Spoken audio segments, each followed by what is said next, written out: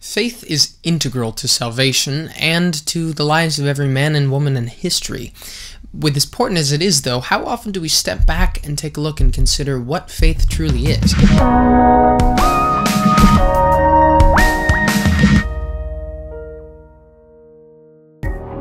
Everyone has faith. Everyone incorporates it into their daily life. Man or woman, young or old, religious or atheist. We have faith that our senses are reliable. We have faith that scientific laws will stay consistent. And we have faith in the very existence of reality. This faith allows us to live fruitful and productive lives. And the faith that we have is reasonable faith, since they come from observation and consistency. But we still have to have faith that our perception is true. What makes a crazy person crazy? What makes them crazy is that their version of reality is different than the true reality, but they believe that their reality is real.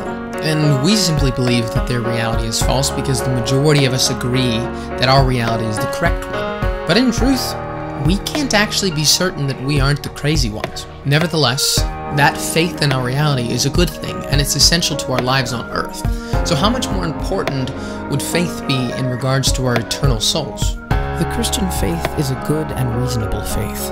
It is faith born from our observations of the world and the undeniable reality that there must be a creator and that something has gone wrong in this world, as evidenced by the pain and suffering. It is faith born from the truth of Scripture, which explains the world around us and which we see confirmed in the changing of our hearts upon salvation. The Christian faith is not a blind faith, but a necessary faith. Just like faith in our reality on earth is essential to living a productive life here on earth, the Christian faith is essential to living a productive and fruitful spiritual life on earth and forevermore afterwards. And it's a fruitful faith not because of our strength of belief, but because of the object of our faith. Here on earth, for our reality, our faith is fruitful not because we believe it really strongly, because even those who are insane believe that their reality is true very, very strongly.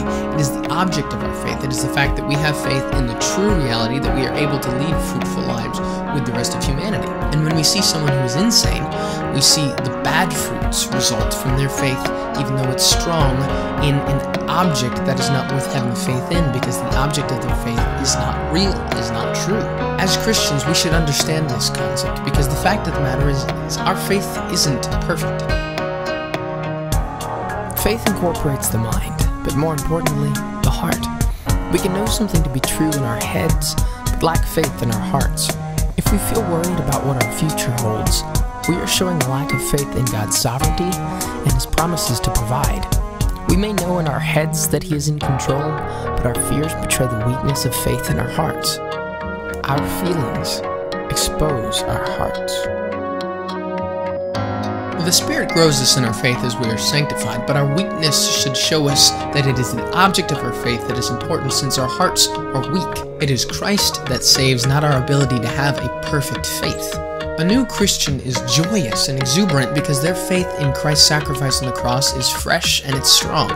But then struggles come, difficulties come, and they stumble, and the weight of their sin can cause them to lose some of that faith and to bring them down. Their sin can cause them to lose their joy at times, betraying a weakness in their hearts. But even though our hearts can falter, and even though we struggle, it does not negate our salvation. It simply points us towards the strength of Christ in our salvation, and not towards the strength of our own selves.